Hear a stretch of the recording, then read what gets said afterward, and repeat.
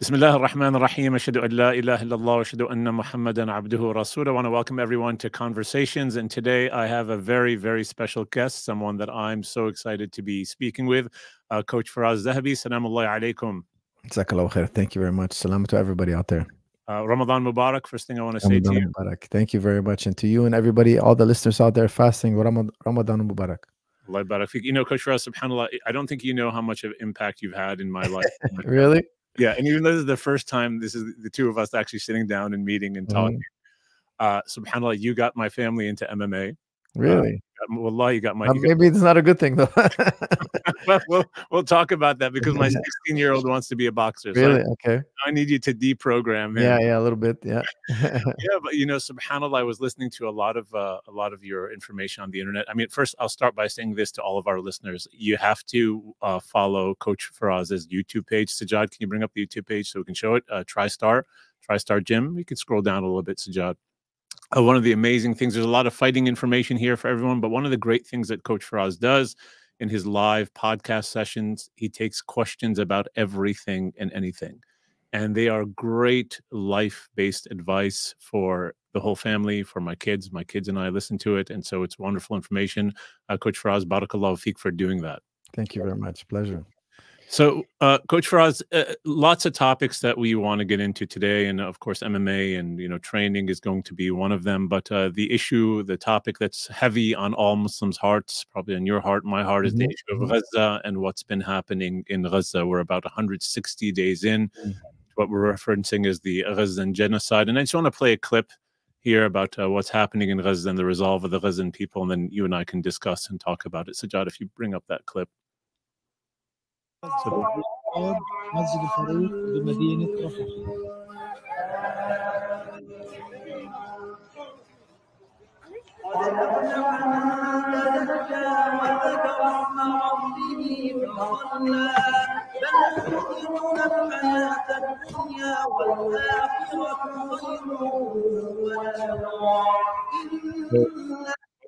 Here, Coach Firas, what our viewers are seeing as well, the Gazan people, the mosques have been bombed out, and they're still praying Taraweeh. MashaAllah. Coach Firas, give me your thoughts. Honestly, it's incredibly moving. This is historic. It's historic. People will remember this for decades to come. This is being documented. This is the first genocide ever being documented. There's never been one like this of its kind to be documented on social media on a daily basis. You're seeing it happen live in front of your eyes, and people always say, "Oh, I don't understand how people in Germany went along with this crazy Nazi ideology," and yet we're doing it today again. History repeats itself, and there's a lot of psychology behind this. There's a lot of psychology on both sides of the fence. But I remember the image of a child throwing a rock at a tank, and that image it's burned in our memories forever. But this is another one of those images. They have no food, they have no water, they have no shelter. They're being murdered on a daily basis. They're blockaded inside a prison.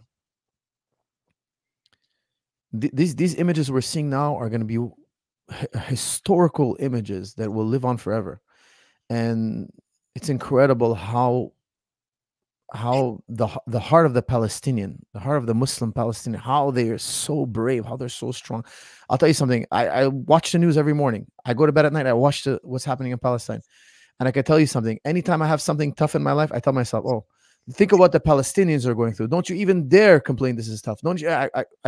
I'm humbled to see how strong they are, mashallah. How strong they are, how their will is so incredibly strong. And I'm amazed by them. Yeah, Coach Firas, for me, I think, for the Muslim community, we've gone through so many different emotions, watching this. But then the Gazan people themselves, and you can imagine the emotions that they're going through, are just increasing in their resolve of faith. And so, here we are, I'm in Columbia, Maryland, you're in Montreal, Canada, and Taraweeh time comes and we're thinking, "Oh, I'm tired. Should I go pray?" And then you see images like this. It's incredible. Honestly, these kind of images will live on forever. It's the first of its kind. I mean, people are debating whether it's a Holocaust or not. We have historians. We have even Jewish historians calling it a Holocaust. There's a definition to Holocaust. We weren't using that term before October. We're using that term now. People are saying, oh, they increased in population. That was before October. We're talking now. The population is decreasing greatly now. People are dying. People are being displaced. This is a genocide happening live. The whole world. I'm ashamed of the entire world. All the world leaders, I'm ashamed of them. There's not one world leader I'm not ashamed of.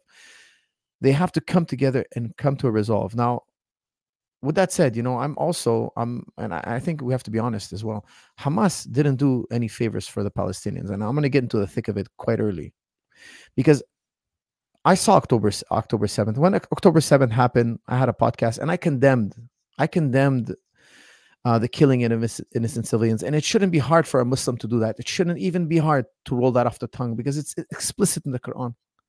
If you kill one innocent person, it's like you killed all of humanity. That's how serious killing an innocent life is in Islam. And in Islam, we have rules of engagement. They're explicit. They're not, you don't have to be a scholar to understand. They're very, very explicit and simple. If they cease, you cease. If they cease their aggression, you cease. That's for combatives. That's for a combatant, excuse me. If you're fighting a combatant and he lays down his weapon and he surrenders, you cease fighting. That's for a combatant. Imagine an innocent life. Now, when October 7th happened, there was the claim of 40 beheaded children or / babies. Okay. There was interchange in what words was used. Let's try to be as precise as possible here. When I heard the president of the United States say he saw pictures, images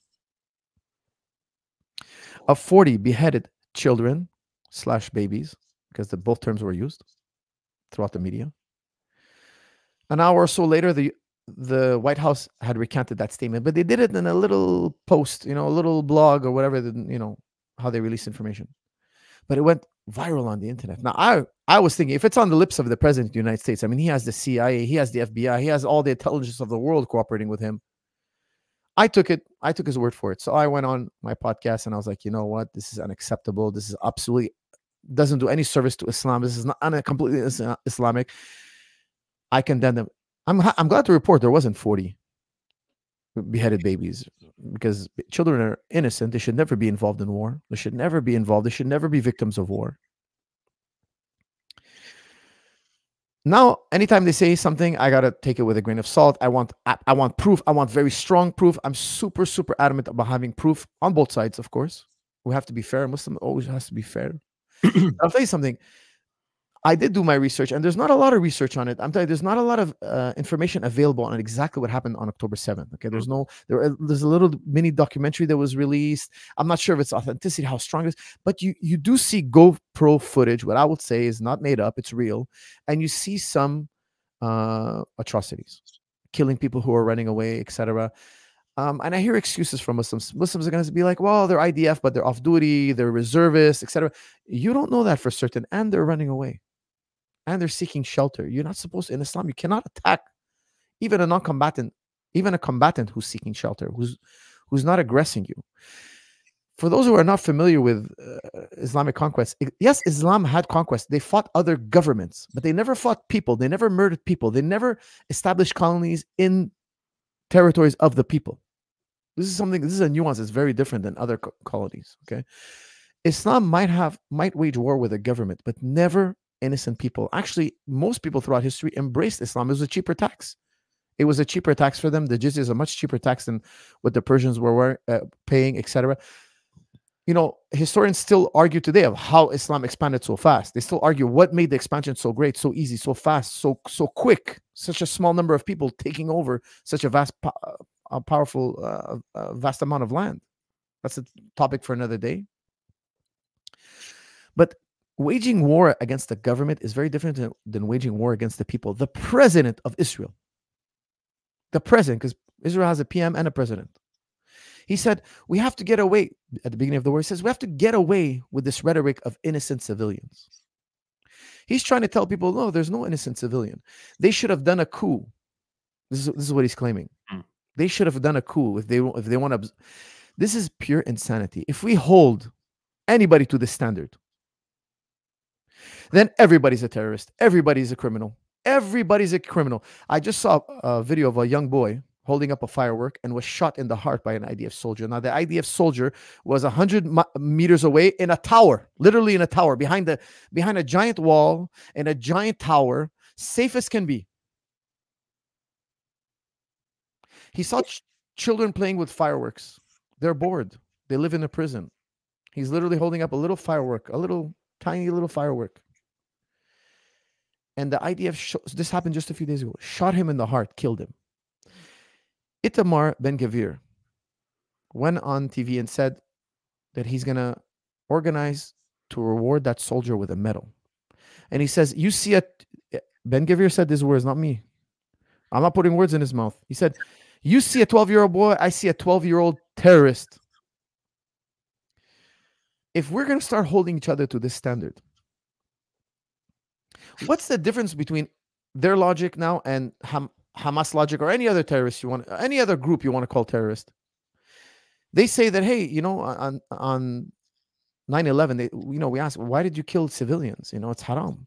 Oh, well, you know, they support their government. They don't fight against. That's the exact same logic now that they're using. This is haram logic, of course. This is haram, 100% haram.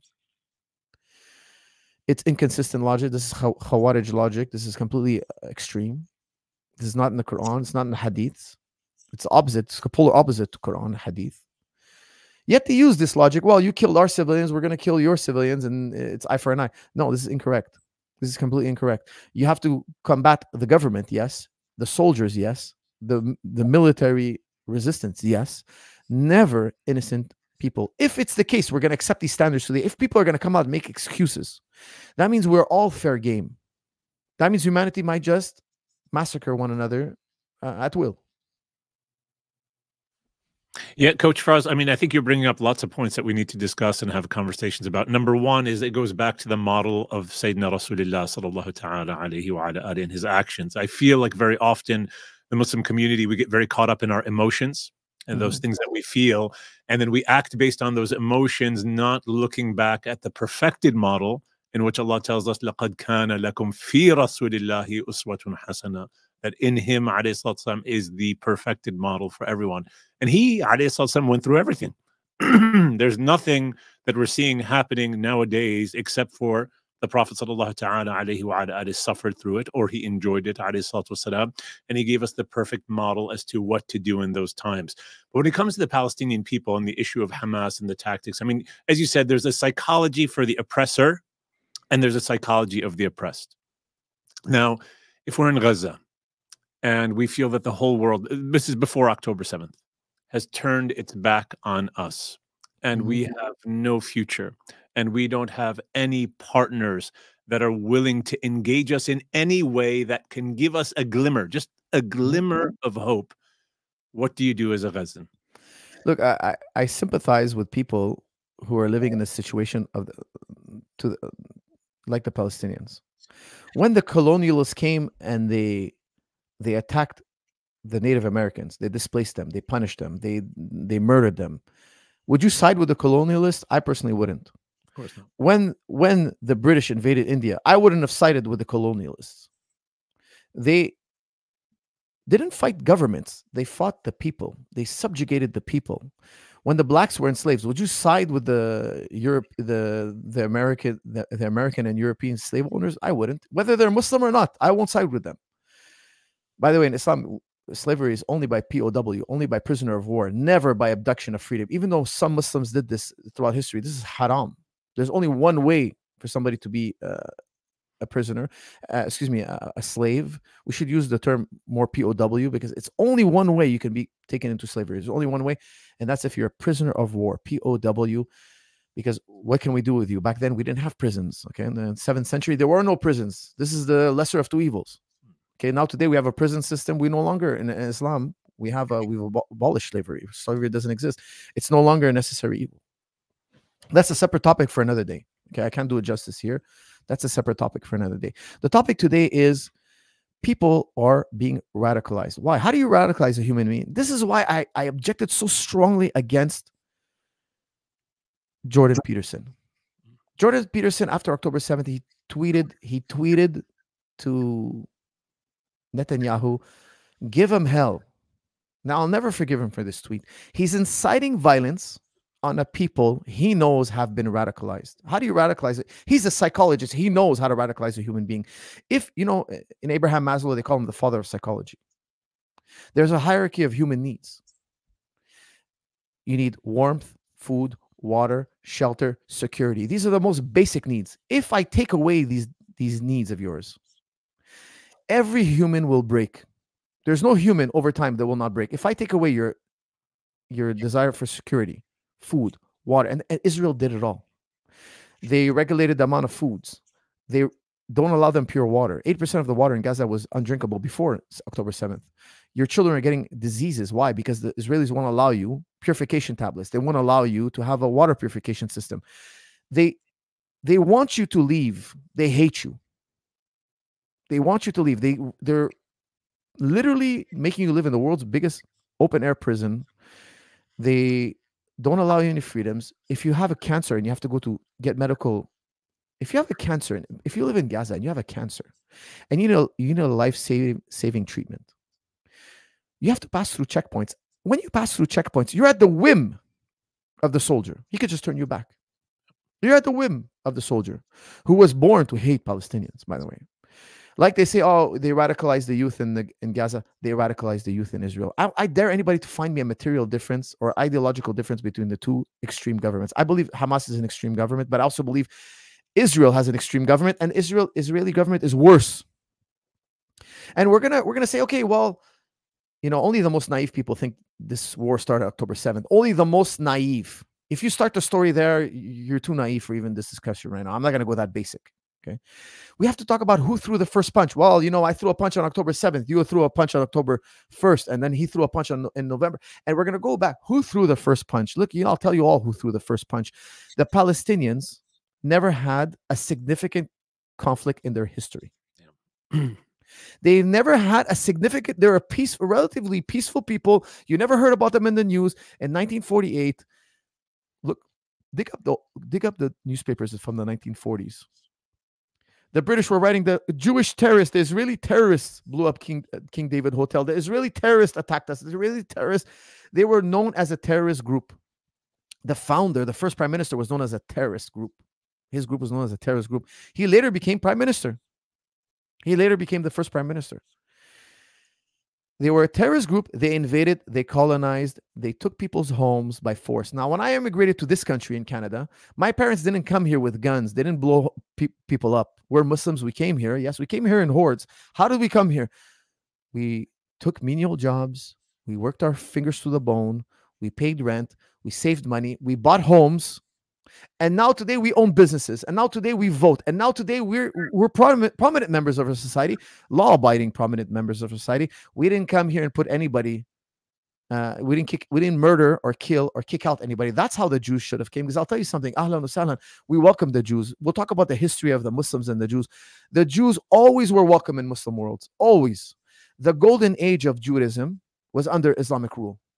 The highest, most successful propagation of Judaism, Maimonides, the greatest Jewish thinker of all time, lived in a Muslim world. He wrote in Arabic. Like today, I write in English. I write in English. If the Zahabis, my family, see a golden age, well, I can't say that the crown, the European crown, didn't give me the chance. They did. I'll tell you something. I don't fight the government here. Why? They allow me all the freedoms I need to live a life. The Palestinians need the same thing. If I was treated like the Palestinians are treated by Israel, if I was treated by Canada like the Palestinians were treated by Israel, I would have done exactly what they did. I would have been just as radicalized. And if anybody disagrees with this, allow me to deal you the death blow. I'll deal you the death blow. Look at how irony. Look at the poetic justice you're about to hear now. Here, okay. Hamas comes from the word zealot. The word zealot comes from a group of Jewish rebels that rebelled against Rome. Rome was quite evil to the Jews. They invaded Jewish territory. They subjugated the Jewish people. Caesar wanted to put a statue of himself in the Jewish temple. When the Romans entered Jerusalem, they were mystified, trying to understand what the Jews were worshiping. Now, if you don't know about Temple Judaism, First Temple Judaism, Second Temple Judaism, they have a curtain. And there they say dwells the Spirit of God. Okay. Now, of course, if you draw the curtain, there's no statue, there's no idolatry is haram for the Jews as well. We're very similar. The Jews and the Muslims are incredibly similar.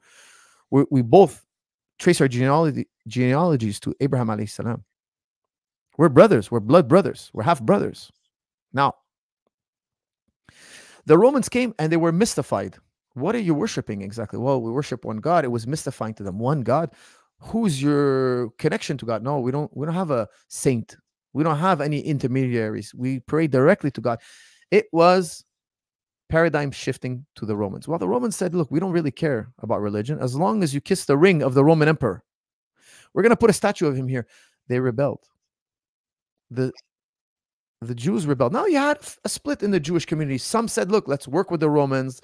Let's try to have a coexistence, etc. But you had a group called the Zealots, and they said the Zealots were also referred to as a Sakari, okay, because they carried a particular sword or knife. I would say a dagger, not a sword. A dagger is shorter. It's a short blade. The Zealots, the Sakari, Hamas of the first century were Jews who rebelled against Rome. And you know, this group also would kill any Jewish person who would even negotiate with Romans. Their entire movement was about complete eradication of the Roman government, expelling the Romans completely out of our borders. Very similar to what we hear Hamas say in their first charter. They want to expel them completely. They don't want a Roman government here. We are a Jewish people. We're unique to this holy land, and we're going to defend it to the death. Now, suffice it to say, the Zealots were expelled. The temple was burned. But they were, don't forget that I skipped a massive part. The Romans regularly crucified Jews. They tortured them. Okay, they tortured them. The Romans were not friendly to the Jews. They subjugated them. They want to take away their religious freedom. They want to take away their temple. Lo and behold, they burned the temple in the year 70. In the year 70, the Romans burned the temple of the Jews.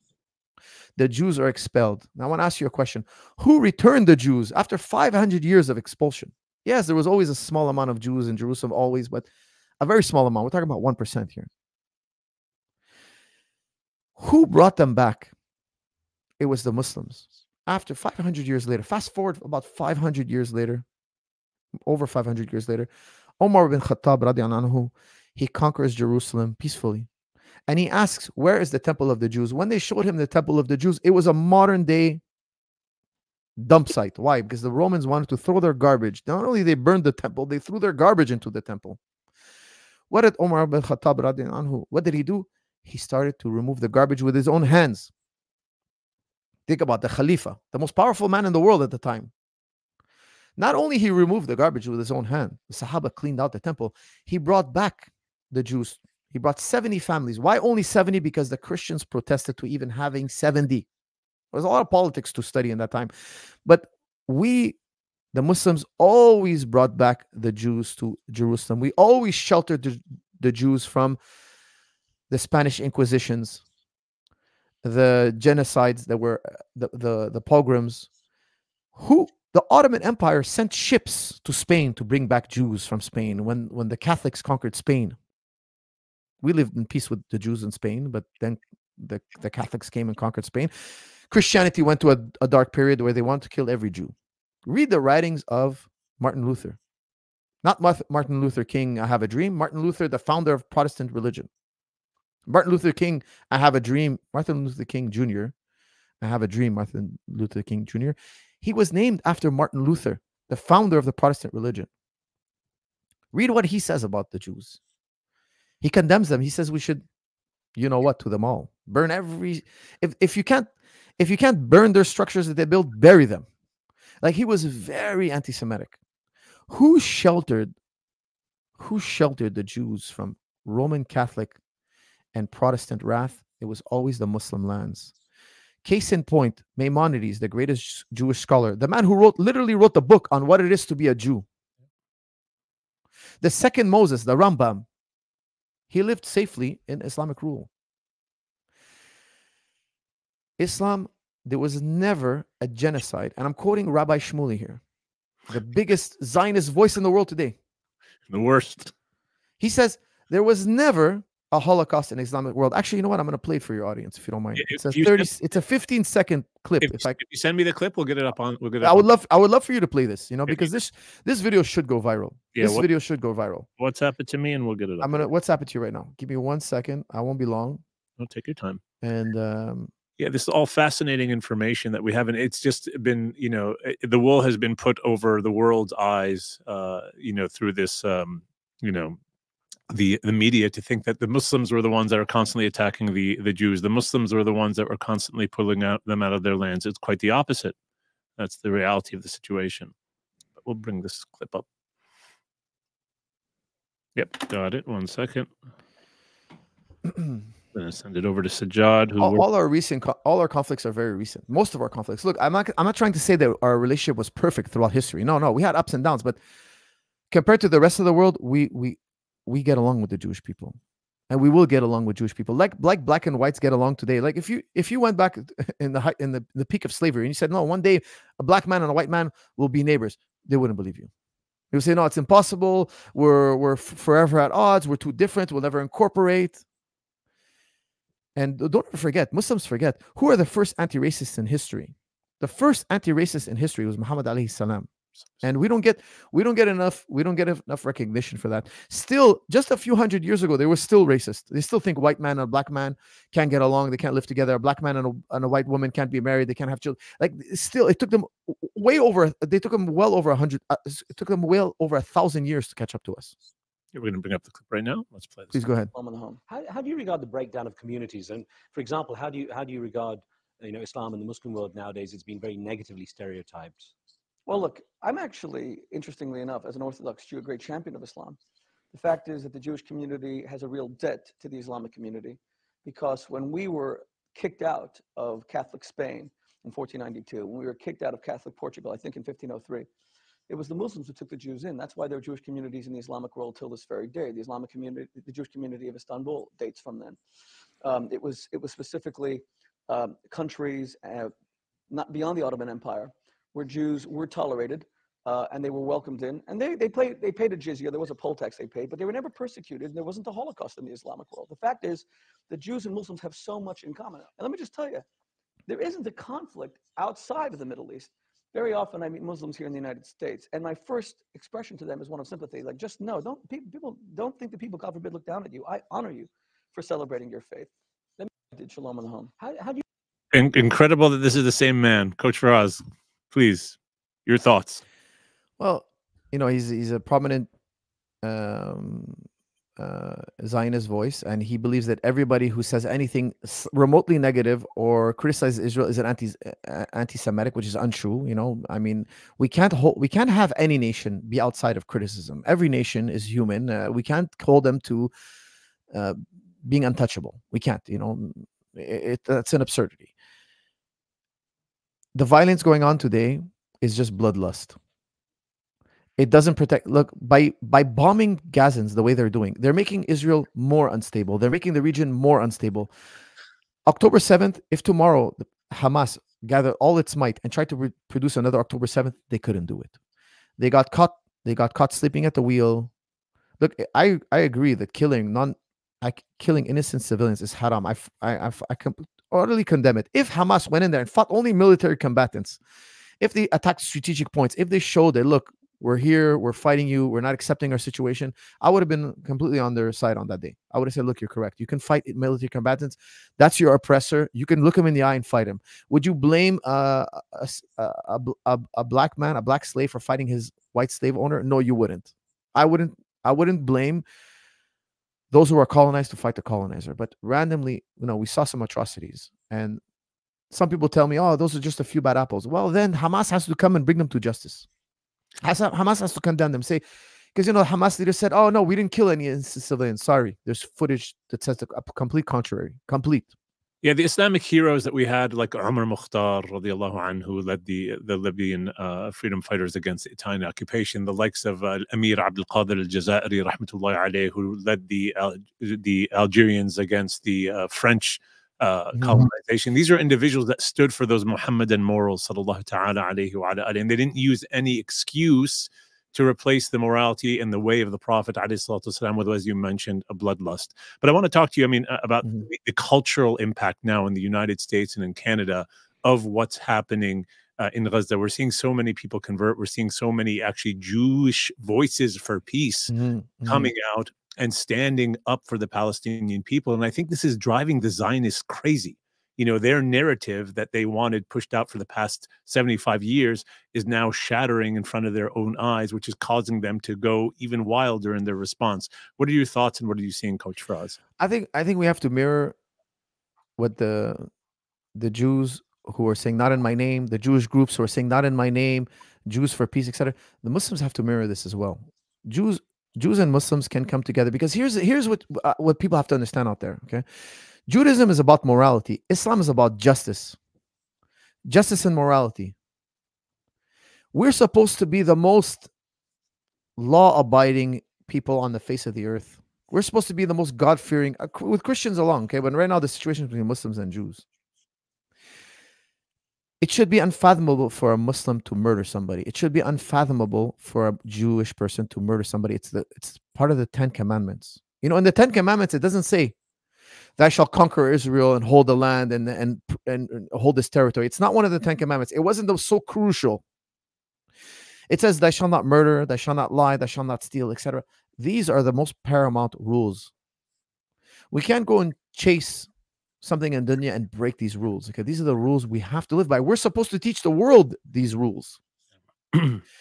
And the Muslims should mirror along and say, look, what Hamas did, the killing of innocent civilians is unacceptable. I think that should be voiced more often without hesitation. Because I also tell you this, I don't think Hamas did Palestinians any favors. I don't think the whole Arab world is doing Palestine any favors. Let me just say one thing. I know we're gonna switch subjects shortly, because I know I'm kind of going on a tangent here.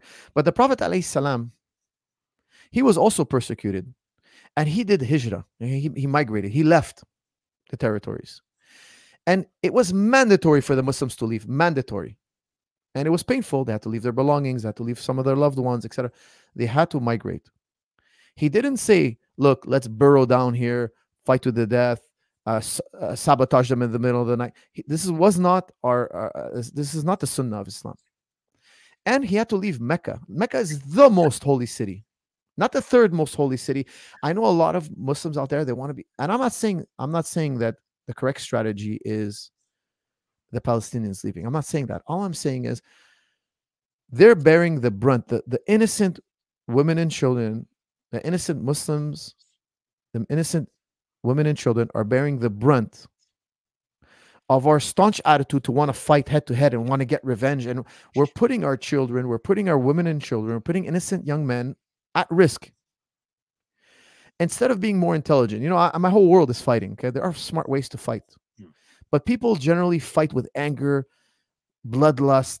They're vicious. Israel is fighting right now with bloodlust, and the Arabs also now are resisting with bloodlust. There are smarter, more intelligent ways, because the Sunnah is to value the Muslim life more than the territory. There's no earth. Now, I understand there's a time and place to fight to the death. There is a time and place. But there are smarter ways. The Prophet ﷺ was highly intelligent, highly strategic. And it was a blessing for us to leave, because now we have Medina. The Muslims left and founded Medina, the second most holy city. There is a wisdom in the Muslims doing hijrah. Our whole calendar is based around this event. And that's the Sunnah. I'm not saying that this is the exact same scenario exactly. I'm not wise enough. I'm not privy enough to the exact situation. But I find also the Muslim world, the Muslim leaders around the world should be more ready and willing to rescue at least the women and children, at least the younger lives. And I understand the need to hold territory, etc. But the young lives that are being lost, to me, is unacceptable. And the Muslim world, the Arab world, is next door. And those lives are incredibly precious. Yeah, Coach Firas, you're opening up a conversation that if we got into it fully, I think it would take all of our time. So I think we'll move to somewhere else. Yes. You know, I think for our listeners, you know, they're listening to you, and They know you as an MMA coach. They know you as the the trainer of GSP. Arguably one of the greatest mixed martial artists ever to fight. And even when I open up your Wikipedia page, actually, this is kind of funny, Sajjad, if you can open it up. You scroll down, coaching career, personal life, controversy. Zahabi has been criticized for the fact that he refuses to train with women in BJJ. To me, that's a great thing. And so, for many of us, we're looking and say, mashallah, Coach Firas has his faith on straight. May Allah bless you. Coach Firas, what's your story of faith? Share it with us. My story of faith? Well, I'm born in a Muslim family, but not a very religious family. My parents immigrated here from Lebanon. They were, busy putting food on the table. We were taught a little bit about Islam, but not very profoundly, not very in depth. When I went to university, I started study. When I went to college and university, I started study philosophy, and I started to study logic. And I loved all ideas, So for me, I was really obsessed with truth. I wanted to find, what is this thing called truth? Now, I wasn't doing it for monetary reasons. I was just doing it for my own personal journey, but I was extremely obsessed with it. I would never talk about it publicly. I would never really engage in conversation with people who are not in the know. But over time, as I got more popular, people asked me questions. I started answering, and people started realizing, I have a philosophy background. And for me, philosophy, guys, it just means logic. Okay, so some Muslims, when they hear philosophy, they think Aristotle. I'm not talking about Aristotle right now, even though I'm very familiar with the Greek philosophers. I'm talking about logic. I started to study logic formally, and I find there's an absurdity in the Muslim world where they think logic is haram. That's an absurdity. It is not haram. I can tell you that this is pure. It's pure innovation to say that. Okay, it's antithetic to the Quran. It makes no sense. To say that logic is haram is to use logic to say that logic is haram. It's a self-defeating position. It's irrational. No Muslim should ever say this. It has to do with a misunderstanding. I'm not going to cover it now. I've covered it in the past. Maybe we'll cover it in the future. It has to do with a misunderstanding of Ghazali's work, and it's completely absurd that Muslims today think that studying formal logic is haram. If you're going to make logic haram, make mathematics haram, make engineering haram. It's all the same thing. It's all the same thing. It's all logic. With that said, I would just add, Sidi Abu Hamid al-Ghazali, a book that he wrote was his response to the philosophers. It incoheres of the philosophers, not of philosophy. Right. When he was referring to the group that using as the philosophers, he was referring to the blind followers of Aristotle. Exactly, yeah. The people who just say, if Aristotle said it, it must be true. Yeah. And he was criticizing that. No, he says we need demonstration. What we would say is proof. We need proof that it's true, not just because Aristotle said it. We have to verify. And he was saying the philosophers are, going in the haram. They said 27 things that are haram. 3 of them are kufr. And that's where it all started. But he wasn't saying philosophy is haram. Philosophy, he was using logic. He's formally trained in logic. He was teaching us logic. As a matter of fact, he says the complete opposite. But Muslims are not familiar with Ghazali. They never really read his works. I'm quite familiar with his works. I can tell you that he was a logician of the highest level. Yeah, we're going to get into him today, but I didn't mean to cut you off. But back to your story. Yeah, back to what I was saying. So I was studying logic, and I would study every idea. So I went across every major religion, and I would study their idea. I would cross-examine them, analyze them. And when I started to study the works of Ghazali, it really chimed with me, because he was looking for what I was looking for, certainty, which is certainty.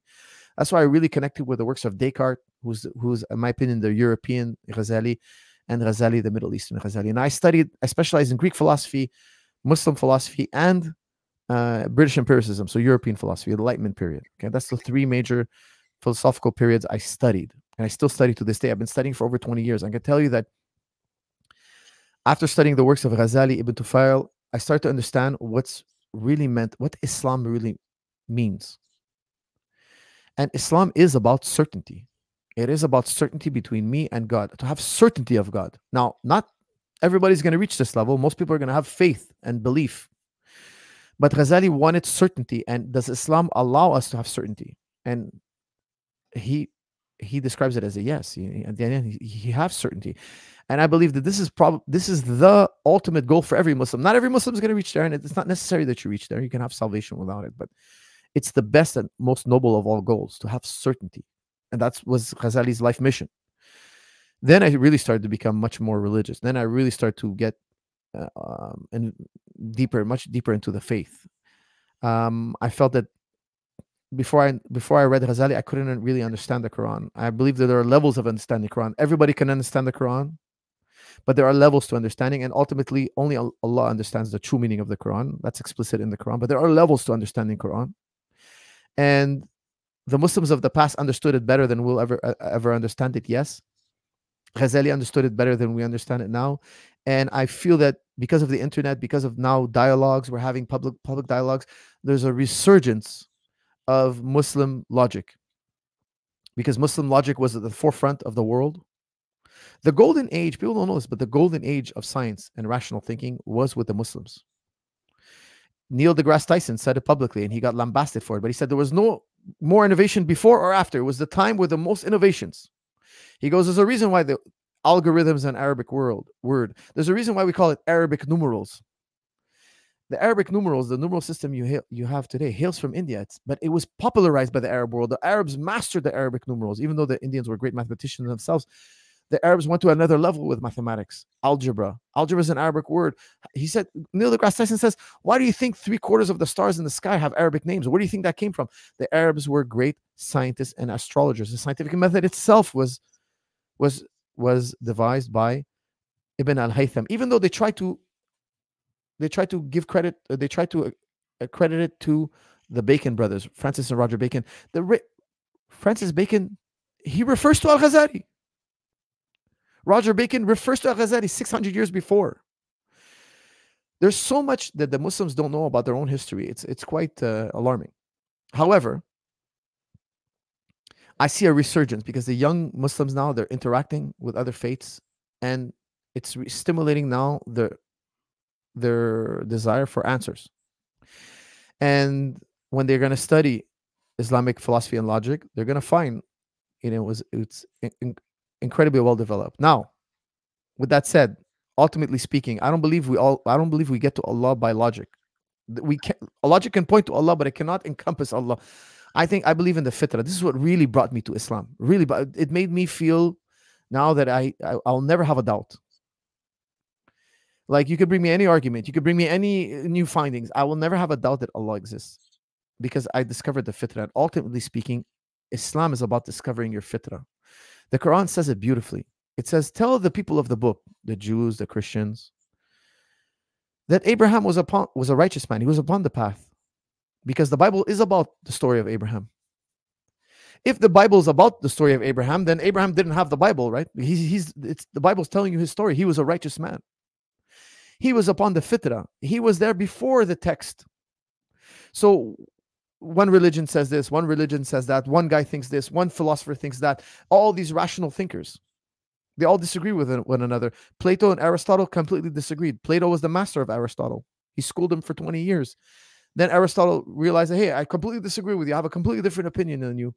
All the great, fast forward to our age today, modern science, Schrödinger disagreed with Heisenberg fundamentally on the reality of existence, of what an atom is.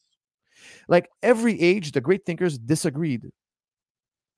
Logic points to Allah, but the belief in God is ultimately psychology. Because I'll tell you something very important that I've realized over the years, that there is no such thing as an atheist.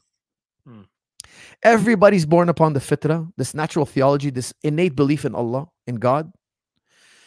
You're born knowing about God. And then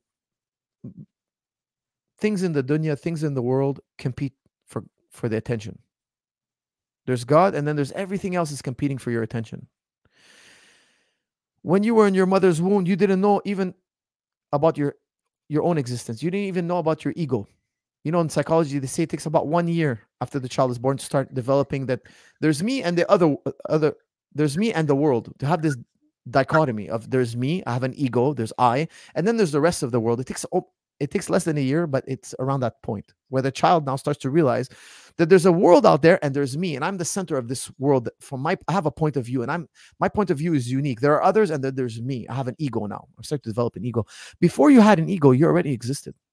You were upon the fitrah. You didn't know about money. You didn't know about your name. You didn't know about your parents. You didn't know about it, but you were incubated. That's why the Quran teaches us that everybody's born Muslim. The Sunnah teaches us everybody is born upon this faith, this Islamic faith. That's why we say Adam was a Muslim. alayhi salam. Every human being was born Muslim, and then their parents, the Prophet alayhi salam tells us, they make them so and so, Christian, Buddhist, atheist, whatnot. That's psychology. Islam is corroborated. The Quran is the reminder. What is it reminding us of? This innate knowledge you have. The Quran tells us, go back to your innate religion.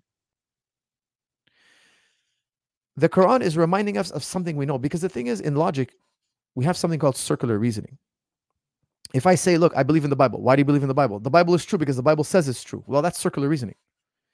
You need something that corroborates the Bible.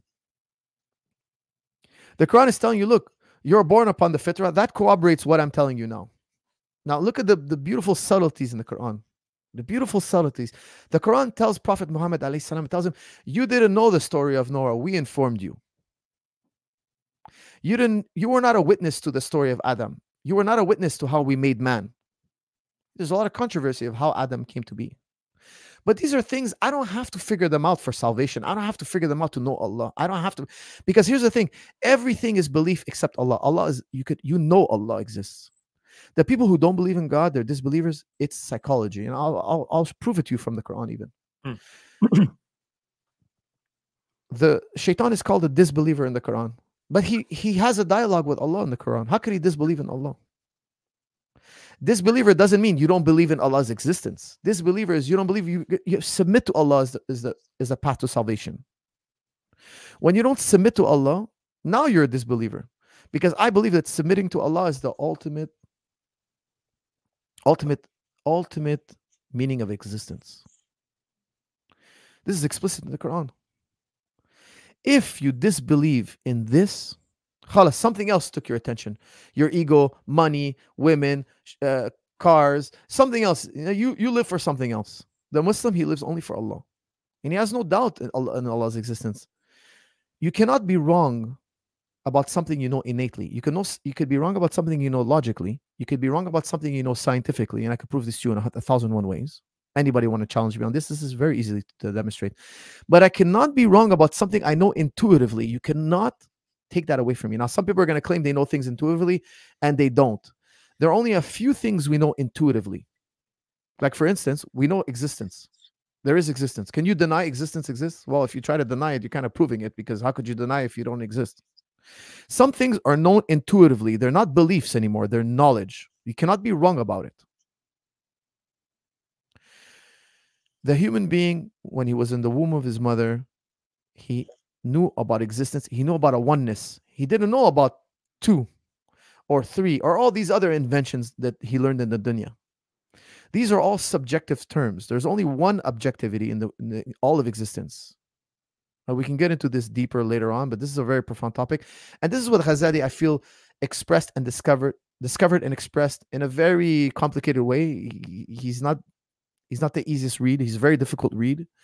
But if you're a master of reading and you're a master of logic, you can decipher Ghazali. Because ultimately he takes us to this point in the Mishkat, in his book, The Niche of Lights, which is basically named after a verse in the Quran. The ultimate goal of the Muslim is to attain the certainty he once had. And I find it to be a beautiful thing. I find that nothing else compares. And anybody who falls short of this is not attained, in my opinion, the most important human endeavor. And you're talking about the concept of ma'rifah. Yes. Like, this is the ultimate, like, then you understand,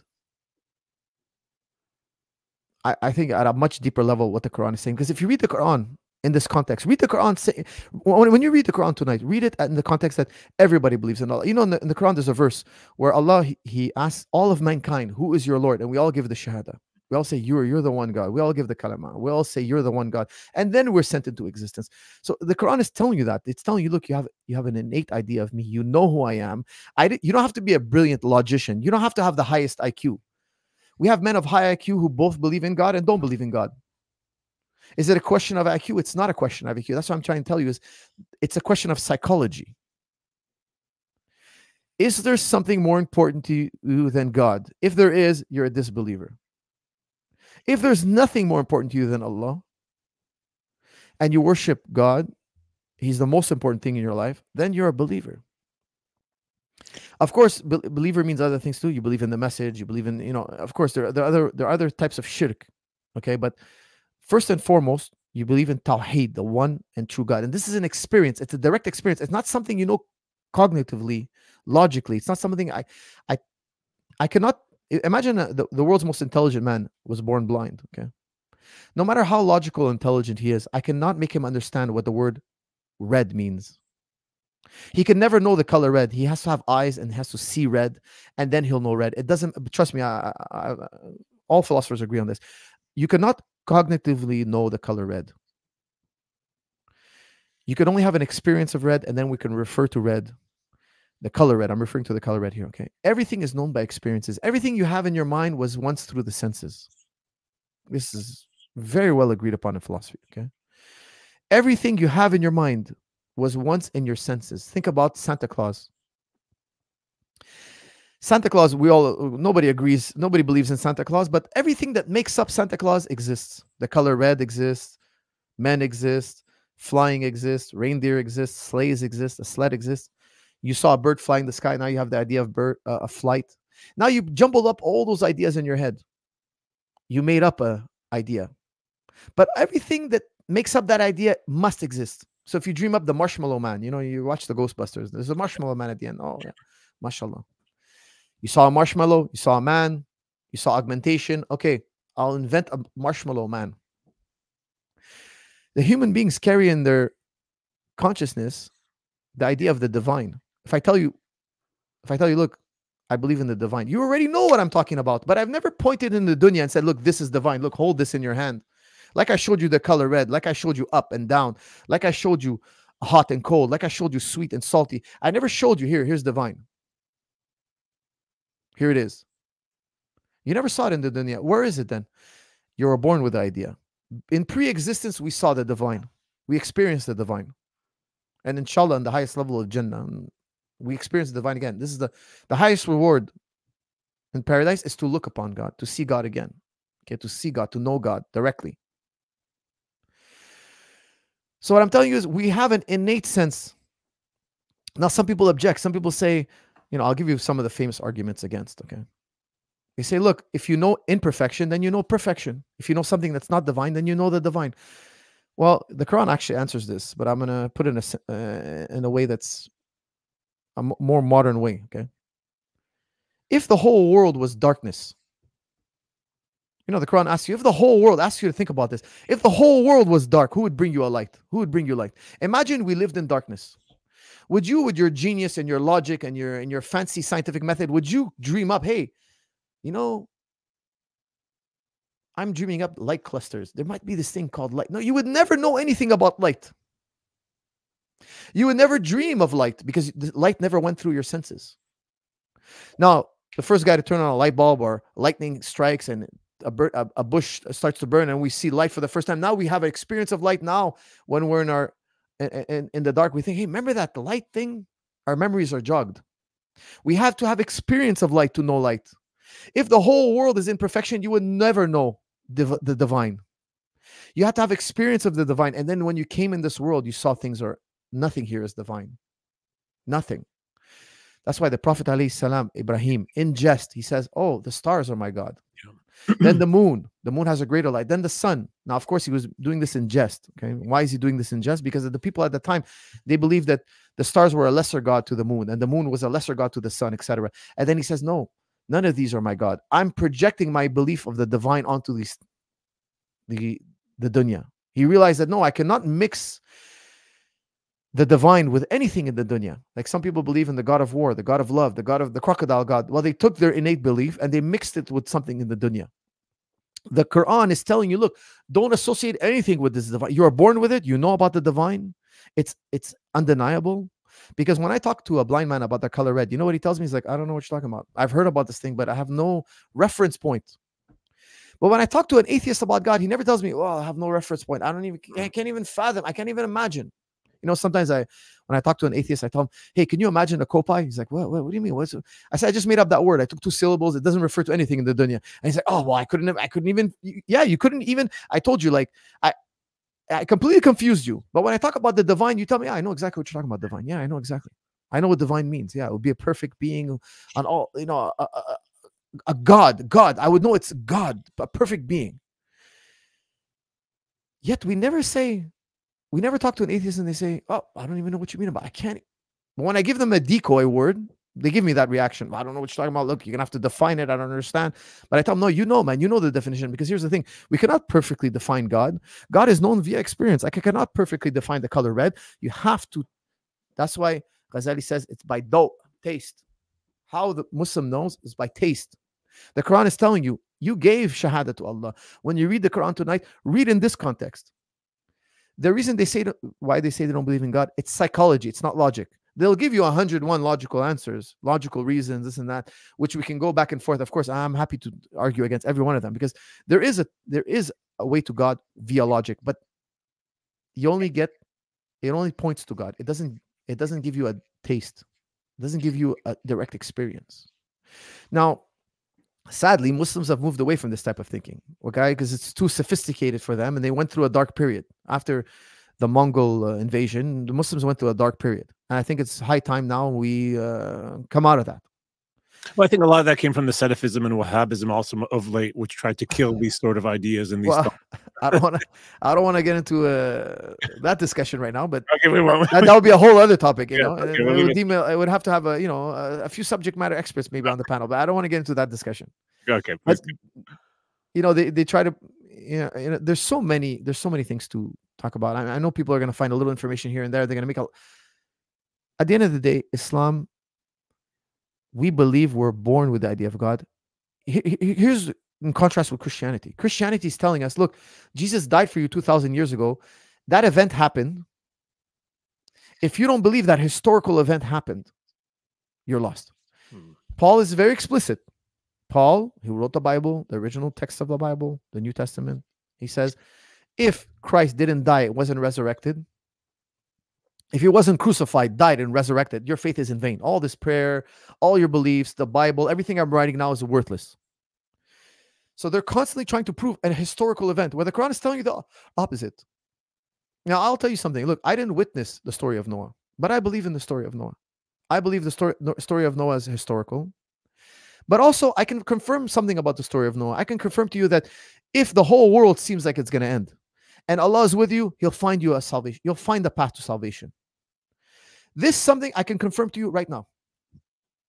Now that I see, the Quran doesn't say the whole world was flooded. It says the sinners were drowned. So it's very different. Sometimes we superimpose what we read in the Bible on the Quran. Well, the Quran actually never explicitly says the entire world was.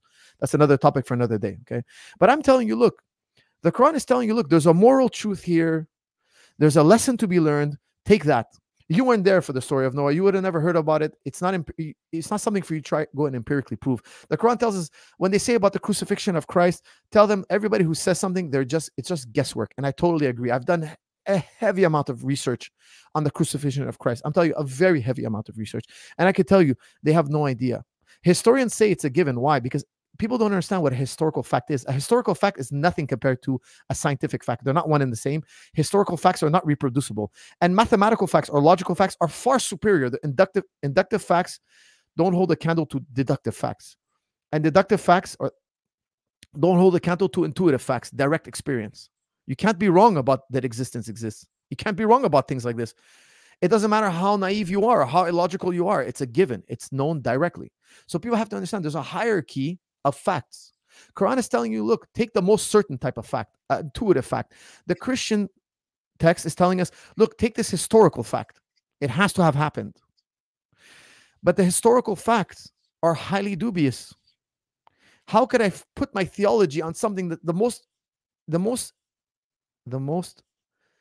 unlikely fact, the most easy to debunk facts, the most uncertain facts are historical facts? I'll put that in quotes because we're equivocating here. We're falsely equivocating the words. When I say intuitive fact, deductive fact, inductive fact, abductive fact, or historical fact, you're using your logic to try to figure out what happened in the past. You're trying to be, what do they call him? The famous Sherlock Holmes. Dude, we cannot even figure out what happened to JFK. The CIA, the FBI, the world's smartest people, modern technology, it's on video camera. You people listening to me, it's on video camera. We had surveillance. We had we had every test. I don't want to get into JFK, but it's such a complex historical event. They looked at it from every angle, and still they're not sure how this man was shot. They're still not sure how many shooters, how many bullets were fired. That's modern day events. Now, go to 2,000 years ago. We're talking about an event. I'll tell you why historians say it's a given, because the name Jesus, alayhi salam, okay, is like the name Joe. Now, Jesus is a Latinized version of the original name, which either was Isa or Isu or Yeshua. There's a debate about that. I don't want to get into the semantics about the name. That's a debate for another day. The Jews, they don't have a J, so there's no G. There's Ye or E. That's a very common name. It's like Joe. There was a lot of men named Joe, Jesus, who were crucified by Romans. It's a given that happened. Some say hundreds of thousands, some say tens of thousands. The historical records are not, they're estimates, okay? They're guesstimates.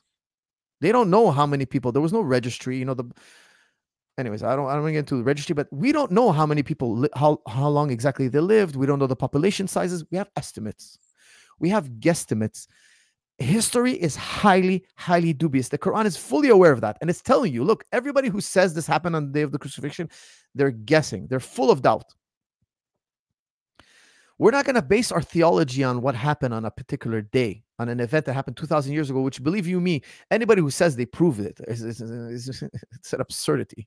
Okay, philosophers, we don't take that word lightly. Proof is a very powerful word in philosophy. Okay, we laugh at this. Somebody tells me he proved something historically, I laugh at this. Like I'm not trying to demean anybody's religion. No, I'm just saying, in terms of the word proof, it's not proof. Okay, it's far from proof. And I respect everybody's religion and everybody's sacred text, of course. And I want to show the utmost respect.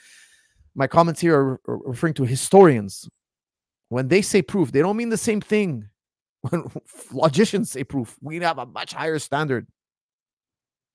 The Quranic standard for proof is much higher. It's telling you deliberately, don't copy this group here who's trying to go prove these historical events. Yes, take them as true. Ghazali tells us, look, everything in the Quran is literal till it doesn't make sense. It's literal. Then we say it's a metaphor. Okay, so that's a topic for another day. I'm not going to get into that. It's actually quite complex. But I'm one of the Muslims who believes there is metaphor in the Quran. There is metaphor. There's no doubt in my mind there's metaphor. The Quran says, those who are blind in this world will be blind in the next. Are you telling me that people who are literally blind in this world, they won't have vision in the next world? Like some Muslims tell me, yeah, no, everything is literal. There cannot be any metaphor. And there's reasons for that. It's a podcast for another day. It's a highly debated topic. But there has to be, in my opinion, there has to be metaphor. And that's fine, because metaphorical truths are also very powerful. And they are true. So Islam is very, very, very powerful in this sense. Once you understand what the Quran is saying in this sense, it gives you a great security that God exists, there is an afterlife, and we're held liable for what we do. So once I attained this, I started to realize that, what Islam is trying to tell me about my natural religion that I'm certain of, I have concrete proof of. That's why I tell people, I don't believe in God. I know God exists. Now, I don't want to sound arrogant, but everybody knows God exists. The reason people don't say that, it's psychology, and there's a barrier between man and God, and the barrier is a veil. It's a veil. It's the dunya. It's everything that competes with Allah. This is a veil between you and Allah. Allah doesn't hide from you. The Quran says, when they ask you, where am I? I am near. The Quran says Allah is closer to us than our jugular vein. This is how they would, when you butcher an animal. That's your life. That's the Lord. Allah's closer to you than your life. There's nothing closer to you than Allah.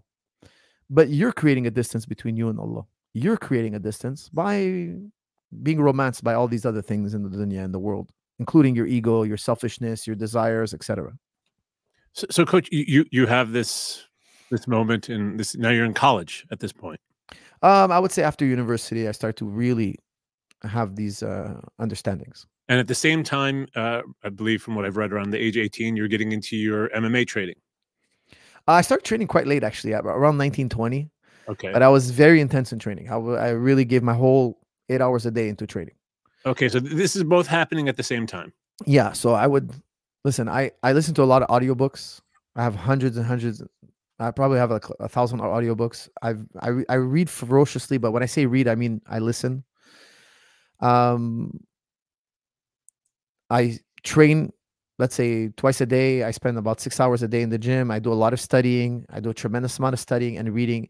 And I commute 2 hours a day. So my commute is all studying audiobooks. So I have at least minimum, I would say 6 hours a day of audiobooks. Like I'm a bit extreme in that sense. Like I love like how people watch TV. I listen to books, you know, so it's a great joy for me. It's not hard for me. So I have a tremendous amount of experience with books, you know, classics, etc. So in this case, you know, in the case, let's just compare in the case of Sidi Abu Hamid al-Ghazali, rahmatullah alayh, when he was having these realizations, he decided, you know what, I need to divorce myself of all of my connections, as he writes in the Munqidh al-Dalal. And it took him a while. He says, I took 1 step forward, 3 steps back. And then finally I made the decision, I'm throwing myself all in. I'm going all in into this concept of ma'rifah. I'm going purely into just the state of complete ibadah of Allah Azza wa Jal. So Allah bi'idhnillah ta'ala can give me some of these experiences to even know him in a fuller way. Did you have this experience where you're like, this world, I don't want to... I don't like to comment on this. You know, this is too personal. Personally, I want to go into this. And, you know, even Ghazali warns you shouldn't write about this stuff, you know, because there is, look, I'll tell you something. There is a type of madness that comes with, sometimes I read writings from Muslims and I understand that they're going through a madness because the thing is, you know, the way they explain is the Prophet had a higher ceiling than us. He can understand more about God without going mad. Okay. There is a type of madness. When you start to contemplate God, you become slightly mad because the idea of God is too profound for any human being to carry. Now, the Prophet ﷺ was a very special human being. He could withstand more. But, you know, like the Quran says, you know, if the Quran, if we sent this on the mountain, you'd see the mountain humbled and crumbled. The message is so heavy. It's so powerful. You know, a mountain, you can't move a mountain. But if you understood what the Quran was saying, if that mountain understood what the Quran is saying, it would be crumbled. It would be eviscerated. So when a man starts to understand the Quran, he can go. You know, this is a sensitive topic. We shouldn't get into it too much. But no. It's humans cannot. Allah is too great for the human mind. Yeah, you know, I've been around a lot of mashayikh, Coach Firas, and you have the what I call the sober Sufi. The one who you know, who has these experiences and he's able to still maintain normal humanistic ties and operate in the world. Then you have the one who's like the Majidhub, who has these experiences and, you know, he's partially there, not really. Exactly. So you can fall into a type of madness. And now, you know, it's such a complex topic, but it's a sensitive topic. You know, so we'll leave it to another time.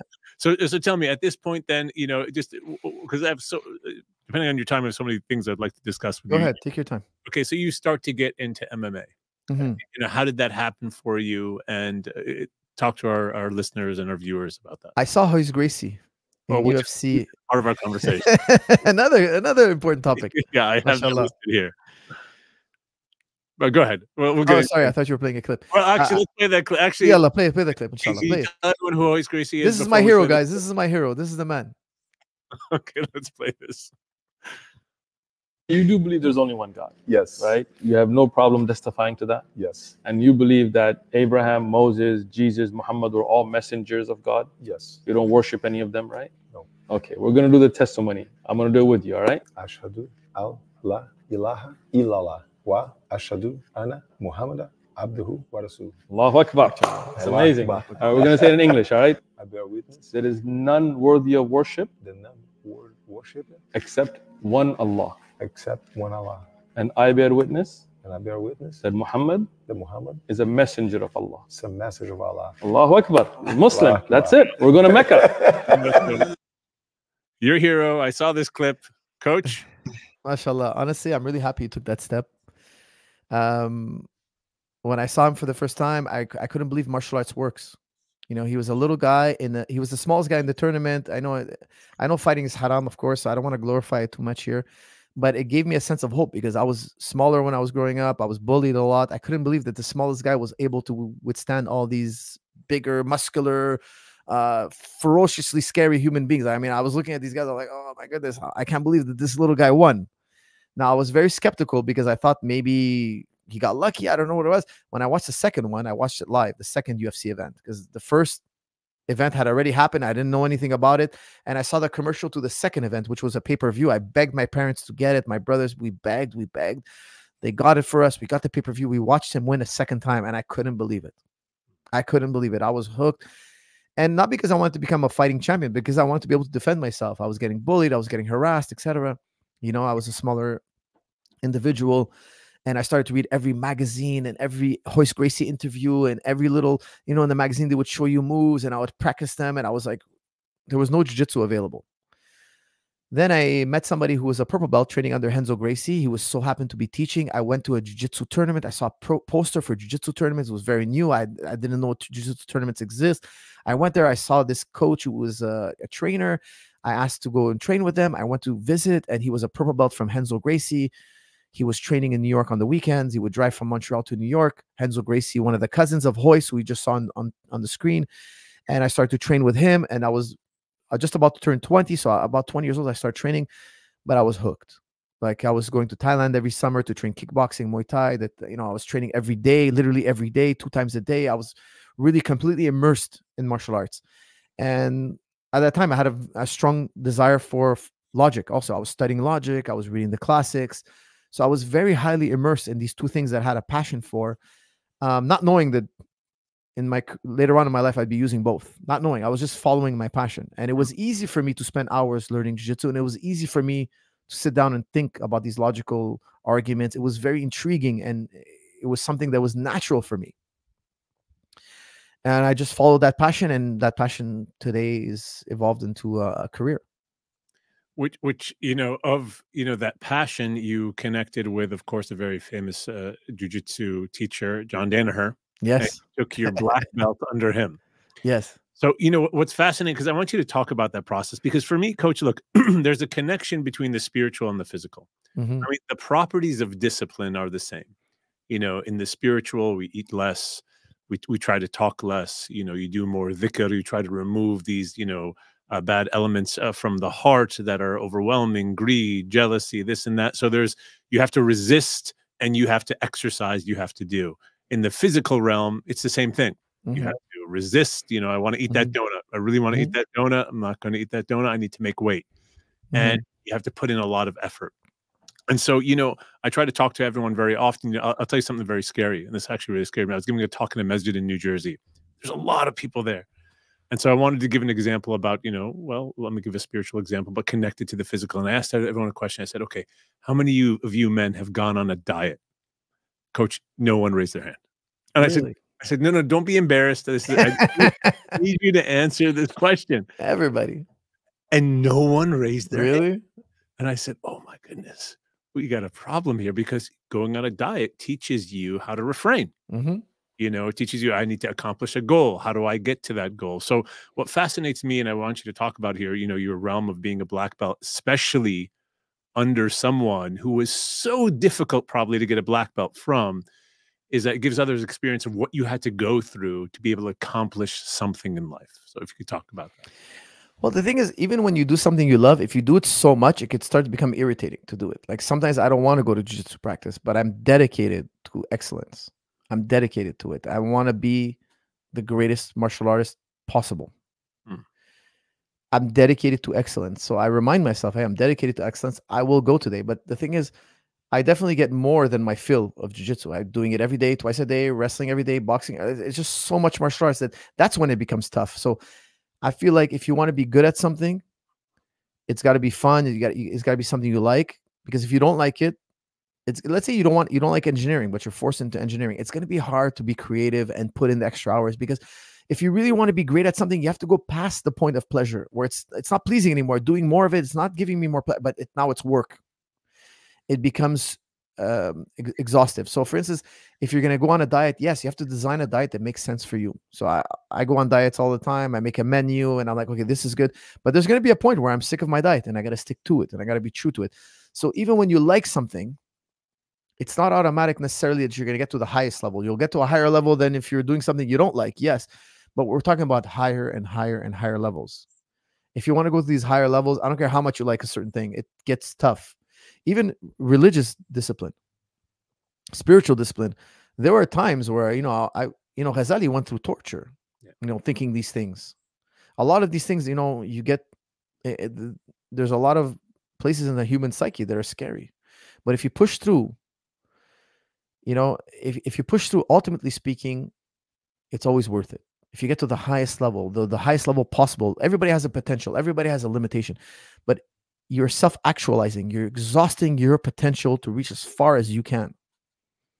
So yeah, about that, Coach, in terms of even goal setting, dealing with the Muslim community very often, again, I talk to them, I'm like, what are your goals? And people say, well, I don't know. I just sort of fell into my job. I fell in, married a woman. We have kids now. And everyone's just in this sort of routine, not knowing what direction in life they're going. And Allah asks the question, فَأَيْنَ تَذْهَبُونَ? Where are you going? What are you doing?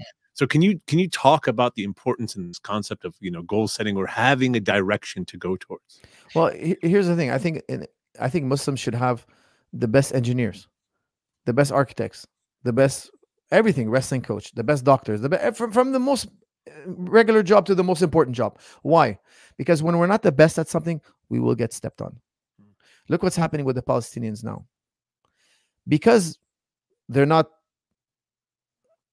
look, they don't have money, they don't have power, they don't have powerful allies. People are crushing them. People are abusing them. Why? They should have the same human rights as everybody else. We're in the modern day period. We're in the most peaceful time in history, actually. But yet they treat them like they're subhuman. I forget which military leader it was, but he said, we're dealing with human animals. They're not innocent civilians. The president is saying that they're not innocent. Even the child is not innocent. Even the 12-year-old, they called him a terrorist. Ben Gvir, like I said earlier in the podcast, he's calling a 12-year-old boy a terrorist. Like, they can demean us so badly. You know why? Because we can do nothing about it. Why? Because the Ummah, the Muslims today, they forgot about how important it is to be excellent. The Muslims used to be excellent. They used to be the best at math, the best at science, the best at history, the best at archaeology, the best at astronomy, the best at everything. People went all over the world to travel to Baghdad. If you want to be educated, now you go to Oxford. But before it used to be Baghdad. Baghdad was the original university. People forget their history. Because we fell out of love with being excellent, today a lot of our brothers and sisters are dying. Because we can't, the truth of the matter is the Arab world today, they're a sleeping giant. They're not strong like they used to be. They're intimidated by the West. The West is more technologically advanced. Not that that's going to last. Technology today is going leaps and bounds. Today, even the Houthis have drones. Tomorrow, this is another. I'm telling you, I know a lot about fighting. I think about fighting all the time. I'll tell you something. The Israeli strategy won't last forever. If I was them, I would try to make peace with my neighbors. I would try to coexist with them, because even if Netanyahu goes to his grave, let's imagine he's successful. Let's imagine he crushes Hamas. He pushes the Palestinians out of his border. Let's say he's successful. Let's have a thought experiment, and he goes to his grave. Guess what? Yeah, he pushed them to the Jordan border. He pushed them to the Egyptian border. They're still there. The Arab world is still there. There's still 2 billion more of them. And guess what? Tomorrow, your technological advancements won't be there no more. Yes, you're in the grave, but your grandsons are still here. They now have to be like, hey, we don't have the technological advancements no more. There's all these new AI, and now they built all this thing, and we couldn't fathom what was the future. I could tell you all about history, how the wheel can turn. A civilization that's on the bottom now is on top. A case in point, the Mamluks. The Mamluks were a slave class who defeated the Mongols. Think about that. Now, there was a lot of circumstance to make it so that the Mongols were defeated by a slave class, the Mamluks. But still, it happened throughout history. The Mongols were nothing to speak of. Now look what they did. And now today, we don't talk about the Mongols no more. People are strong in one generation and weak in another. They're strong in one era and weak in another. Don't ever forget that. They won't always have military superiority. When that military superiority goes, do you really want to go to the grave and leaving this with your children? I wouldn't want to go to the grave and leave my children with all the enemies surrounding them. I'm a big proponent of peace, making peace. We can coexist. We've coexisted in the past. Saying that we cannot coexist is ridiculous. It's the sunnah to coexist. Actually, I would argue that the first constitution in history was between the Prophet ﷺ and the people of Medina, the people of Yathrib at the time. That was the first actual constitution where everybody can live in their own religion, their own way of life, but we coexist. People might argue against that, but I think that's the official first one where we put everybody to live autonomously, fairly. You govern your own selves. We're governing our own selves. And here's how we're going to coexist. A true coexistence. That's the sunnah. Think about the treaty of Hudaybiyah. You study that, and then you tell me we can't coexist. Literally, the Prophet ﷺ was dealing with pagans. Now we're dealing with fellow monotheists. They trace their roots back to Abraham ﷺ, like we do. How dare you say we can't have peace? Of course we can have peace. Now, do I think we can have peace with Netanyahu? No, Netanyahu is an extremist terrorist group. His government's a terrorist group. In my opinion, they're arguably the worst terrorist group today because they listen, it's not me saying this. Look, I define terrorist group as you break international law. If you break international law, khalas, you're a terrorist. Okay? Because the whole world came together after World War II and said, look, never again, we're never going to do these atrocities.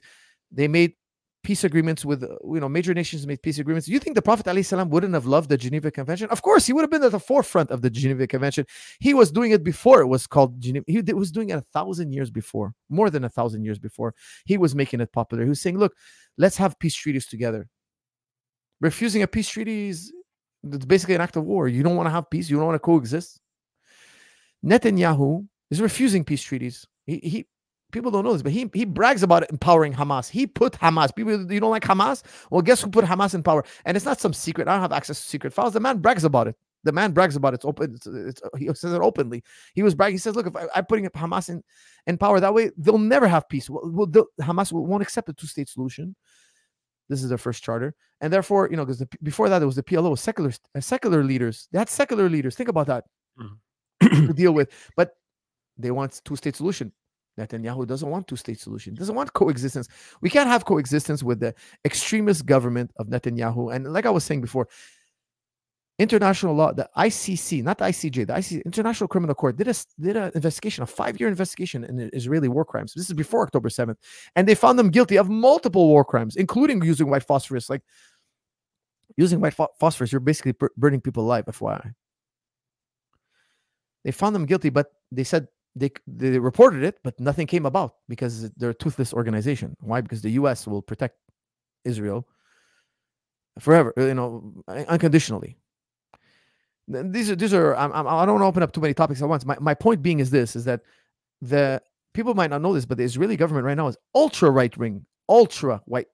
They're more extreme than Hamas. Literally, Itamar Ben-Gvir says that all of them are terrorists. The whole 2 million of them. We should kill them all. There's reports about this, that he initially tried to appeal to Netanyahu to not distinguish between civilian and militant. And Netanyahu said he would, but obviously they don't. Okay, anybody who thinks that Israel doesn't kill civilians, I'm sorry, I have a bridge to sell you. I literally saw a video of a woman walking with holding a 4-year-old daughter, her 4-year-old daughter's hand, walking, and she was hit by a sniper. Where is the court martial? Where is the punishment? Where is the that can't happen? Look, we're not dumb. We have eyes. We watch social media. One representative of the Israeli government was saying, well, you don't know how those children got under the rubble. How insulting. Oh, this building spontaneously collapsed. You're bombing the region and you're telling us we don't know how this child was buried under the rubble? It's absolutely disgusting. Imagine, for the people out there listening, imagine one of your loved ones walked into a bank and the bank was being robbed. And there was a group of men, 2-3 men with machine guns. And the police come and say, you know what? We're just going to bomb it. Let's use a 2,000-pound bomb. And we bomb the whole area. We kill everybody in there. And then you say, man, I had my loved ones. I have my wife. I have my children. I have my brother, my sister, my cousin. They work. And then they tell you, well, they were being used as human shields. So we had to take them out. I'm sorry. We had to take them out. Like, there's too many banks being robbed all the time. It's a disgusting excuse. That's unacceptable. We wouldn't accept it if we were, if Hamas was doing that to the Israelis. I wouldn't accept it. If you're telling me, I don't accept the Hamas bombarding civilians randomly like that. I find it to be wrong. We have to be consistent on both sides. I think Muslims should voice this opinion. It's haram. It's completely against the Sunnah, killing innocent civilians. It's completely incorrect. If Netanyahu was a man, if he was brave, he would tell Hamas, look, take me instead of the hostages. If he was a true leader, he would say, look, take me, give me back all the hostages. Now take me and my group of extremists, and we'll fight you. You know, I come from a world when you have a problem with somebody, you sign a contract, man, you fight them face to face, man to man.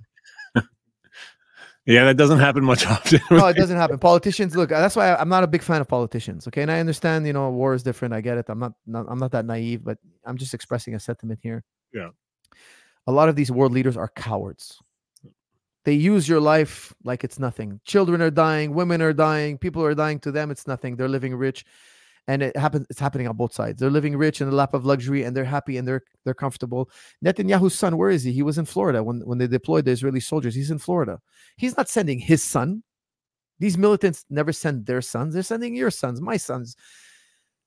Muslims and Jews should be an excellent representation of morality and justice, and we're not doing a good job of it. We have to teach the world morality and justice, but first we have to be moral ourselves. You know, that's why I'm very against going anything that goes against the Sunnah. This is not the Sunnah. You know, this is not the correct way. But yeah, I think there needs to be a Coach Firas, a spiritual awakening. You know, the Prophet sallallahu ta'ala alayhi wa alayhi told us that he was sent to perfect moral character. So that's why he's amongst us, and we've sort of siloed the way of the Prophet sallallahu ta'ala alayhi wa alayhi, and we have entered into a realm where we're going to try to do or get whatever we want using religion when it is convenient for us. And so, you know, we run into these situations. So, I mean, look, we're all in agreement. We 100% are in full, you know, hand in hand with the Palestinians, that they have the absolute right to exist, an absolute right to beautiful futures. Every human being should be able to attain. The question is, you know, how. It's the how here. You know, how do we? People also forget. You know, I love how Shmuley likes to say, "Oh, we're a democracy. We're the only democracy in the Middle East." First of all, you're a rabbi. Jews are supposed to have a kingdom. You're not supposed to be a democracy. Like, he's a rabbi. He's talking about, oh, you guys, the Middle East doesn't give LGBT rights. Well, what have you done with the Torah? What have you done with it? The Torah tells you it's haram to be LGBT. Now, I don't believe we should kill them or persecute them. That's a different story. Okay, no, I'm not saying that, but it's haram. It's a sin to be that. Now he's saying, look, we're openly, but are you calling yourself rabbi? He's not a rabbi. He's more of a secularist. Okay, let's call it what it is. Let's be honest. He's a secularist. He believes in democracy, but I don't believe Israel is a democracy, because a democracy, it's the people who choose the government. Israel chose its people. They said, look, you brown people go over here. We're going to displace you. This is part of their mission statement, by the way. We're going to move you out. Today, it's in their charter to build as many settlements as possible. There's nobody in the world who could justify settlements. There's nobody in the world. It's one of the most savage things that goes on in the world today, and it's incredible how anybody could even fathom that this is defensible. It's indefensible. The whole world condemns it. But anyways, that's another topic. They are a reverse democracy. Let me tell you why. They placed a government that got rid of people, and the people that agree with the government got a vote. And now today they boast, oh, there's almost 2 million Arabs that live with us. Yes, but they have to forever be a minority. Yeah. It's in your constitution. They have to be forever a minority. Should they ever grow, what's going to happen to them? First of all, they're already harassed. There's Jewish-only neighborhoods. They are segregated. Their schools don't get any funding. Their neighborhoods get no funding. They're second-class citizens. They try to hide that from us, but we know it very well and true. There are sidewalks and roads that for Jews only, buildings for Jews only, etc. There is an apartheid. There is a segregation at all levels in that area, at all levels. Some are worse than others, yes, but at all levels. And I'll tell you something, that's not a true democracy. A true democracy would have said, look, we're going to give everybody a vote. Today there's about as many Palestinians as are Jews. If you truly believe in democracy, why are you segregating one race? Imagine we did that in the US. Imagine we said, look, all the Mexicans and the blacks, we're going to put them in this neighborhood, and they're going to govern themselves. We're going to build a wall around them. We're going to control their water source, their food source. We're going to call them human animals. We're going to subjugate them to our laws. They're going to have to go through checkpoints. We're going to slowly take parts of their land. We're going to control them at will. We're not going to give them an airport. We're not going to give them any freedoms. We're not going to let them have basic textbooks, etc. We're going to limit them in every which way we see desirable. You know, even the Gazans are limited noodles. There are times where noodles, you know, like they send back 8 trucks because there was a pair of there's scissors in the 8 trucks. What do you think they're gonna take over Israel with scissors? Like they send back the entire aid truck. People are starving. Children are starving to death. No, like water for purification tablets are not allowed. Why? They want you to get a disease. Yeah. Like it's so vicious what's happening. I would be embarrassed to say that I support the state. Now I also say I'm embarrassed. I don't support Hamas. I don't support the illegal, the haram things that they did. Everything else I do support. I do support their right to fight for their liberties. But they have to do it within the realm of the Sunnah, within the confines of the Sunnah. Now, what I was saying is they're so subjugated. We would never fathom that doing that in the US and then call ourselves a democracy. Yeah, we took a class of people we don't like, we put them aside, and then we call ourselves a democracy. What hypocrisy to call that democracy. What it really is, it's a military base for the USA. That's really what it is. They're so scared that the Arab world gets together. They're so scared. They're going to patrol us. They're going to put a military base. They have over 100 military bases around the world, all to make sure that they control the resources of the world. And they call it democracy. It's not a democracy. It's a lie. It's a joke. I laugh at it. And a rabbi who calls for a democracy can't be really a rabbi. I mean, you're supposed to be a kingdom, and you're supposed to wait till the Messiah comes back to turn you back into a kingdom. I mean, that's a debate for another day. But I mean, he's praising himself for being a democracy. Really? Like, I don't know. I mean, I just find that to be. Where do you feel this all goes, Coach Firas? What do you see in the next 10 It's years? inevitable. It's happened in history. It's going to happen again. The technological gap is going to decrease over time. It's already happening. Now, drones are the way to fight. And even Houthis have drones. We're talking about a third world country can have access to drones. Israel, if you notice, every time their leaders are talking, it's always about, we're going to bomb you. It's always threat. It's always kill. We're going to be so vicious, you're going to regret it. And I'll tell you something a history professor told me once upon a time. He told me the West has one fatal flaw. The USA, especially, he ringed out the USA. He said, look, when the bodies start to pile up, they lose the support of the masses. Vietnam, my history teacher told me, they didn't lose one single battle. People think, oh, they lost the Vietnam War. Indeed, they did. But they didn't lose any of the battles. They lost because too many bodies were piling up, too many American bodies, and the people back home were like, why are we sending our children there? So they started protesting. They're not going to vote for people who are pro-war, et cetera, et cetera. They got tired of this war. Why? Because on this side of the world, we have Big Macs, we have movie night, we have all these luxuries. We're living good here. Why am I going to send my son to go kill and die in the jungles of Vietnam? And he said, look, because once the bodies start piling up, they always lose support. The government loses support. So he says, look, that was their fatal flaw always. And I hadn't seen Afghanistan then, but then Afghanistan happened. And I started remembering my high school teacher. We were talking about geopolitics, and he was saying, look, once the bodies start piling up, they find an exit strategy. And you know what? When I saw them pull out of Afghanistan, I remember that. I was like, you know what? The bodies started piling up. It's costing money. Here's the thing people have to understand. America goes to war because people get rich. Few private citizens get crazy rich. These politicians get incredibly rich. They invest in defense, and then they go to war, and then their stock market skyrockets, and they get rich. The rich get richer, my friend, with war. They rob the world of resources on one side. They bankrupt the country. They cause a huge amount of debt for the taxpayer. But themselves, the politicians, get incredibly rich. They're in control. They're at the helm. They make themselves rich. They plunder the world. They get you cheap hamburgers for a few years, and then all of a sudden you're happy. You vote for them, and they keep. After World War II, before World War II, the U.S. was in a Great Depression. Now they're living large, man. You want to live in the U.S., you have a nice home, you have, a whole bucket of chicken for $5. Somebody's suffering. For me to get a whole bucket of chicken for $5 delivered to my door, something's wrong in the world, because they're exploiting, they're colonizing the world, and they're calling it democracy. They're calling it freedom fries. Their propaganda is very strong. They call it liberty. They call it that. I'm putting in quotes for people who might be listening to this. They liberated Iraq by killing 1 million of them. Is Iraq more liberated today? Are they more liberated? They abandoned Iraq. Why? Bodies started piling up. They abandoned Afghanistan. Why? Bodies started piling up. Let me tell you something about what's happening in Israel. Israel is threatening everybody. The bully in the schoolyard. If you look at me funny, man, I'll punch you. And he wants to dominate everybody. Well, guess what? Take the most dominant UFC champion in history. After a while, he can't even win a fight. The strongest, I've seen it. This guy's unbeatable. People think he's unbeatable. I in my mind, because I have so much more experience in fighting, I'll say, look, it's a matter of time, guys. Nobody's unbeatable. Look, give him a few years. He can't throw. Even Khabib's going to have to retire. Even GSP has to retire. Even Anderson Silva, one day, he can't beat a guy in the top 10. Fighters are a microcosm of the world. The nations are a macrocosm of fighting. That's what it is. They cannot sustain. Tomorrow, somebody's going to discover a way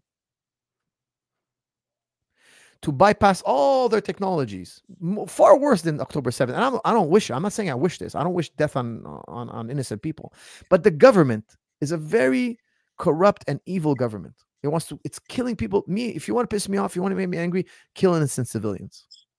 Governments want to fight, you guys fight each other. It's none of my business. I'm not even that interested. But once you start killing innocent people on both sides, now you're going to get me pissed off. They cannot sustain their military might. Netanyahu might make it to the grave. He might end up like Mussolini. He might end up like Adolf Hitler, burned alive or possibly escape or whatever, whatever controversy you believe in. One day, they're going to lose their military might. And what's going to happen? People are going to be angry. People are going to remember. People are they're going to want, I hate to say it, but revenge. Now, I hope innocent people in the future are not, revenge is not exacted upon them, but I would hate to see the Arab world do that, of course. I would hope the Arab world to become powerful and be righteous, be good, be moral. Like the Prophet ﷺ, when he conquered Mecca, what did he do? He forgave all his enemies. He allowed them to stay or leave with their riches, with their golds. One Sahaba said, "Oh, today's a day of slaughter." He said, "No, today's a day of mercy." That's the ultimate goal, I hope, for the Muslim world. They're going to conquer their enemies. They won't be subjugated to their every whim and bombed and killed and murdered, but they'll end the cycle of violence, inshallah. Coach Firas, on that note, I think I'm gonna close this podcast today because we talked a lot about everything that's happening between the Palestinians and Israel, and you ended on a very beautiful note about the Prophet sallallahu ta'ala alayhi wa alihi. For all our listeners out there, inshallah, we're going to have more conversations with Coach Firas in the future. As you see, he's a treasure trove of knowledge on everything, and so we're going to get into everything. Coach Firas, thank you so much for your time with us today. Jazakallah khair, brother. Thank you so much. It was a pleasure. Everyone, please be sure to go out there and to subscribe to Tristar Gym, Coach Firas Zahabi's YouTube, inshallah, his YouTube channel. And Coach Firas, I'll ask you for one favor. If you would give me the honor of allowing me to come out to Montreal one day and being humbled by you on all the mats. You train? Train a little bit? Inshallah. Yeah, we'll lock each other in the cage and we'll see what happens. I'm just kidding. It'll be a pleasure, brother. Inshallah. Inshallah, we'll train together. Thank you so much. Thank you, brother.